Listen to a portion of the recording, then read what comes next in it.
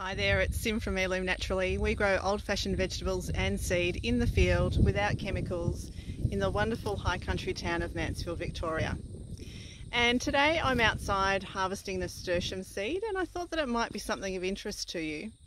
I get a lot of requests for heirloom flower seeds, and I don't have a lot of varieties, so this summer I thought I would make a concerted effort to plant some more heirloom flowers, so things like sunflowers, nasturtium, cosmos, nigella, those kinds of things, and they will soon be added to our growing collection of seed that we have available for sale on our online store.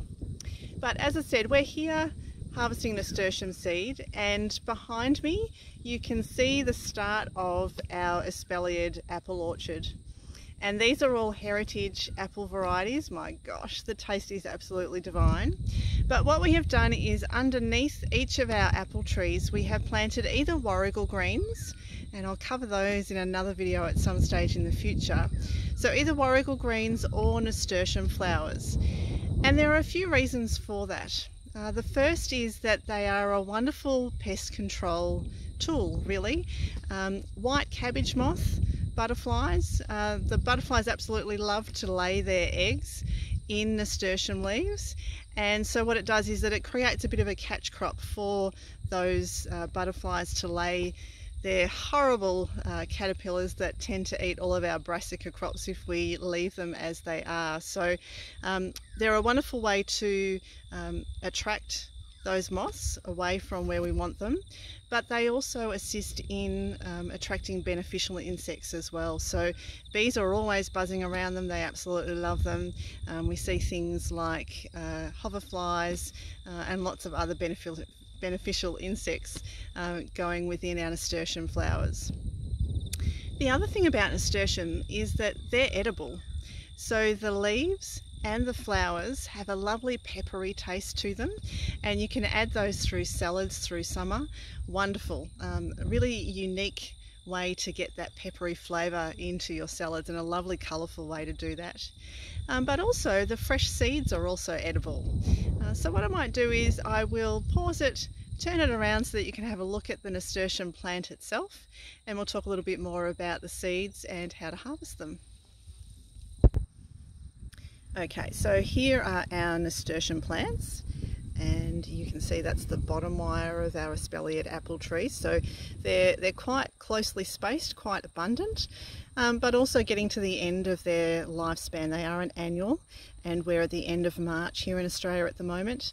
And very soon we will receive our first frost, which will completely knock out the nasturtium plants. So now is the time to start looking for those wonderful seeds if you're thinking about collecting them for yourself, or indeed if you're thinking about perhaps preserving the seed also.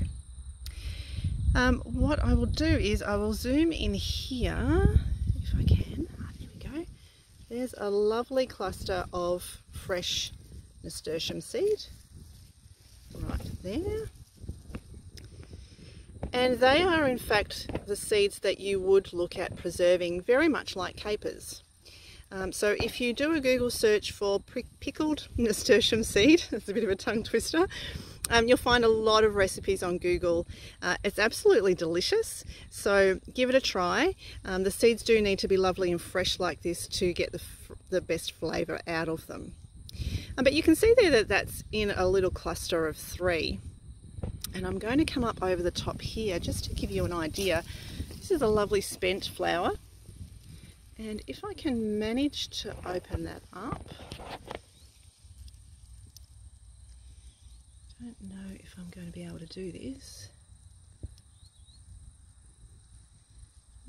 Oh yeah, there you go. You can see that there are the beginnings of 3 little seed heads, and generally nasturtiums will grow their seed heads in triples like this. So if we let that flower continue its growth path, which we will, it will actually end up with a little cluster of 3 nasturtium seeds like that one. Now certainly you can harvest that if they will come away easily, and actually they won't come away easily, so that is a very good sign that they're not ready to be harvested. And in fact, if you did harvest them to save for seed, they probably won't germinate for you. So we'll leave those on the plant and come back to them in about another week's time and see how they're going. But really the easiest way to harvest nasturtium seed is, and this is where I'll become a little bit of a contortionist, so bear with me. Okay, so if we go in underneath, and you can see there a mixture of both green seed, oops, there we are, but also, let me just collect up some of these dried seed heads. Where are we? Down here.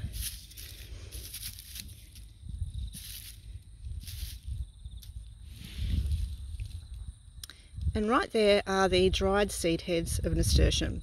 So when they're ready, they drop to the ground, and if left there for a few days, a week or so, they will dry out to this stage. They almost look a little bit like little brains, really, and they are a clever little plant. So at this stage, we'll take them inside, we'll leave them for a few more days just to make sure they're fully dry, and then from there, they're ready to be reseeded after the frosts are finished in spring.